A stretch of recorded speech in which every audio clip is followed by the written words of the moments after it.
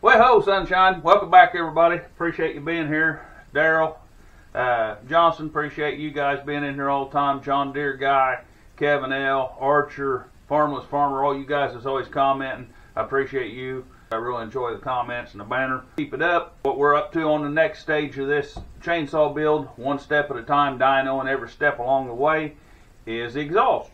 We've done a stock run on it, transfers on it, then we've done the intake. Now we're going to get up and do the exhaust port. If you missed any of the other ones, I'm curious to see them. They're in a playlist. These will all be in a separate playlist. Today's like January 27th, so these probably won't be out till second week of February. It takes me a while, guys. It's just my hobby here, so bear with me. I think the exhaust will really open this up. We're going to raise it, probably a degree or two, move my RPM range back up just a little bit. Don't forget that we're going to be doing more steps after the exhaust. We still got the muffler to do. We're going to do a few iterations of that. We're going to go back down to run ring. When I get the exhaust done, I think I'm also going to incorporate, when I start on the mufflers, I think I'm going to incorporate trying to see how much temperature we can drop this saw or how much it affects it that way. So same thing with one ring and versus two ring and things like that. I'm going to try to put a load on it for X amount of time, and same on both ones, see how much temperature changes, things like that. So stick around for those. Those will be a while down the road. It takes me a while to edit and get everything going. Without further ado, here we went. Well, I got sidetracked since yesterday, about 24 hours ago, when I was sitting here getting ready to tear this saw down. Jeep quit me, found a misfire, got some baby hogs, baby pigs, got some new sheep, baby lambs last night. Been busy, so let me get this cleaned off and we'll get back to having fun. Okay, there's the stock exhaust, nothing modified to it yet. Now this is the roof of the exhaust here. I've took it up 30-40 thousand, something like that. Now what I'm doing here is I'm widening this port out to match the gasket and thinning the gasket just a little, but not much. And you can see that's, hopefully you can see, that's got a pretty sharp ramp there. I haven't went inside yet very much. I want a straight shot from this lip to where my thumbnail's coming through. Now I'm not going to take that down any. I just want that to be a nice straight cone. Now hopefully you can see that. That was ramped up into there. Hopefully you can see, well, we was working on the floor, I'm sorry. Hopefully you can see right back in here, there is just still a little bit of carbon, because I didn't grind there. Not much of a jump off, but I just wanted to demonstrate. I don't know that I'm right, but that's pretty well flat edge now. All the way back in there. It was humped up. I couldn't lay my flat edge on there. So that's what we're shooting for, or that's what I'm shooting for anyhow. Now there's the basic shape of it. We haven't smoothed on anything yet with a sander or anything else. That's just my grinding. We'll see about getting that polished up just a little bit. I'm not going to polish it too much because it'll probably get changed again, but I'll bring you back and show you. Basically, I just opened it up, and I probably didn't change the timing by a degree or so, which is fine. I widened it out just a little bit. I want to put it on the saw and check it. Okay, there's the exhaust, about ready to go on. I'm not going to do it any better than that, I don't think. It ain't terrible, ain't great. It's smooth enough. It's not going to carbon up in the short amount of time I'm going to run it for, tear it back down. I've also got the muffler opened up to match it. I'll bring it back when I get the saw together.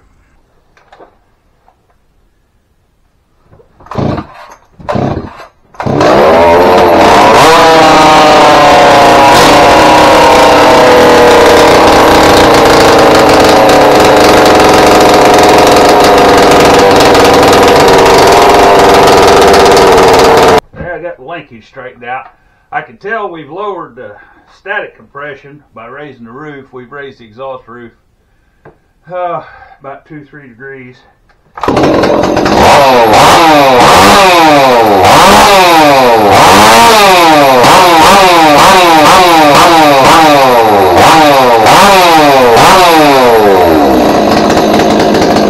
Let's get her put on the dyno and put her in some wood.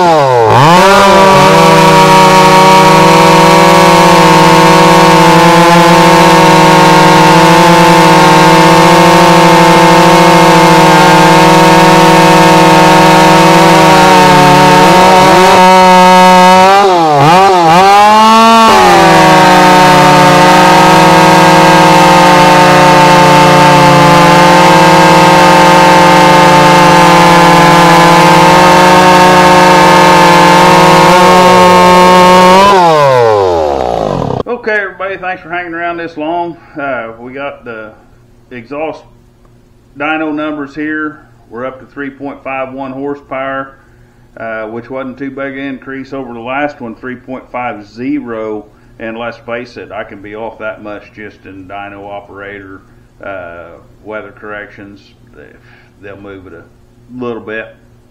Like I say, it's just a tool. It's on the intake, but we didn't gain much horsepower. But let's go back to the beginning. The new stock cylinder was 3.2 horsepower at 9769 RPMs. Then we done the transfers, that brought it up to 3.41. We done the lower transfers and just smooth the uppers, didn't change blowdown or anything. So we went up to 3.41, but look at the RPMs. We went from 9769 down to 9601, so 170. We lost 170 RPMs basically in the cut, if you will, but we picked up some horsepower. Then we done the intake. Now we done that last week, last video. We picked up some more horsepower from 3.41 to 3.5 flat out, but we dropped more RPMs. We're 9381, so we keep moving down, which I expected. That's okay. We keep putting more volume and slowing that air down is actually what we're doing right now till we get to the exhaust. And we got to the exhaust today. Now you'll notice we was at 3.50 at 9381. Now on the exhaust we're only at 3.51, but we moved her up better than 500 RPMs, give or take. So we moved this power towards the high RPMs. Here we are on the high. I'm just backwards the other guy's graph. I can change it. I personally like it this way. If you guys don't, let me know. I can switch it back. I wrote this program so I can do with it what I want. But here's where your saw's spun up, and I just read it left to right like you'd be reading a book, and it starts pulling down, starts adding torque. So anyhow, we move the peak torque up to 9,823 RPM. So we're going in the right direction. It like that. So stock versus now, the curve, the intake timing, and I erased it. The last iteration versus in, our RPMs were down. We'd lost it on the top end. We're gaining it back now, and the blue lines is the most current. Well, of course it would be. The red line stock. So we're pretty similar in there. We was a little jumpy in there, but the numbers are what they are. I put them in. It could have hiccuped. I don't know. I don't lie to myself, and I don't lie to you guys. What comes out is what comes out. So now the previous iteration was the intake timing. Then we went to exhaust, and you're going to see those right there. and actually they're pretty similar, other than the peak RPM or the peak horsepower, and it was kind of broad on just the intake, was right here at 9381. We moved it up just 100th, basically immeasurable, we'll say, at 9823. We moved up 0.8 of a foot-pound of torque, and we moved the torque actually down a little bit, and that very possibly looks to me like it could be clutch slipping, which will increase your torque. We were a little bit over, but it started going up at about 5,600. And a slipping clutch can increase your torque because it's just like a gear reduction. It's like downshifting. The engine may make 3 RPMs for every 2 RPMs that the sprocket turns, which is a gear reduction, which is going to raise your torque. It would lower your horsepower due to speed on the shaft, but it would raise your torque. So that's kind of negligible too, but it is what it is. You guys are getting the data as I got it. I'm just sharing with you guys what I've done. Now I do want to take you back. I had some questions here the other day, and guys, stick around. We got some the next things we got transfer timing, changing the blowdown on this exhaust. I lowered that about 3 degrees, and I took off more than I intended to be honest about it. I misread the wheel. I didn't want it that low. It is what it is. I'm planning I'll probably end up machining it and bringing it down just to correct those numbers. I'll probably take off the base and out of the combustion chamber, probably. But anyhow, regardless, we have transfer timing coming up, change up blowdown. We're at about 27, 28 degrees right now. I want to lower that down to the mid 20s and try that. We got mufflers to do, and in mufflers and all that, I'm starting to take heat measurements. I don't have any on this, but I'm starting to take heat measurements, and I will what I'll do is I'll set my dyno and I'll put it on a specific pull, let's say X amount of foot-pounds, just below where peak horsepower was. I'll pick me a number, and it'll be the same on all of them, and I'll run that for 30 seconds, and I'll get a measurement on that head temperature once it stabilizes, or if it does. So we're working on that, so stay tuned for that. And another reason we're doing that is because whenever I go to the single ring, I want to see if we lose any heat with just losing that single ring. They claim you will. I want to see it, and just because I don't see it, I guess don't mean it don't happen, but I'd like to try to see it.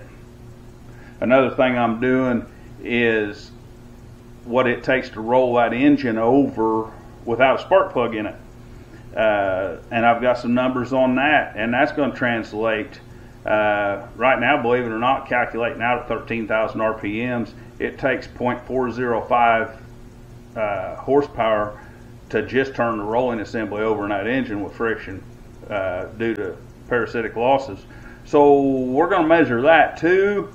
The best way I know how. This isn't a lab, this isn't finite, it's just what I'm finding, guys. So I did have a question on my spreadsheet, or not actually the spreadsheet. I was watching my dyno, and I'll put numbers up here. A lot of times when I'm dynoing, I'll let you guys see what I'm seeing, and the top one, when you're watching that in the screen, will be blue, and the bottom one's red. And they was watching the RPMs, and it was saying something like 7,000. Well, the reason that is now, not everybody does this. There's another dyno or two on, and they're taking a torque measurement off their reduced side and putting a tack on the chainsaw. I was going to say you can't do that. You can do it. I guess you can do whatever you want, but you need to read torque and RPMs on the same shaft. Okay, so what I've got is I've got a 7 drive on the chainsaw and a 20 drive driven sprocket that I built. Okay, Now on my shaft, I've got a Hall effect sensor that's got 2 magnets on it. If I want to bring that down to 1 magnet, I can change this in my spreadsheet. And guys, watch, I don't know, just pick out one here, watch a line, and I'll switch that down to 1 magnet. And if that was still showing whatever RPM you picked out, see, it would be showing, it would actually be, the saw would be doing 19,000 RPMs if the shaft was turning that fast, but the shaft's not turning that fast. I've got 2 magnets on it, so the shaft at, let's say, 8,000 RPMs is actually only turning 4,000 RPMs. So I've got the number doubled, so it's a bigger sample size, so theoretically twice as accurate. So you're liable to see these numbers changing. While they are directly correlated to the saw, they're not always finite to what you're going to see. See, if I change that sprocket, we're at 8901 and running 12/7/16. If that was running that same speed with an 8-pin sprocket, the saw would actually be only running 11,000, but we was on 7, and we keep on going down. So these shaft factors here are just calculations for my stuff I put in up here. See, those calculations, I wrote this spreadsheet. The shaft factors will change. Like if I put an 8-pin sprocket on there, that automatically changed that shaft factor. That way my spreadsheet can grab this number and that number, depends on which one it needs.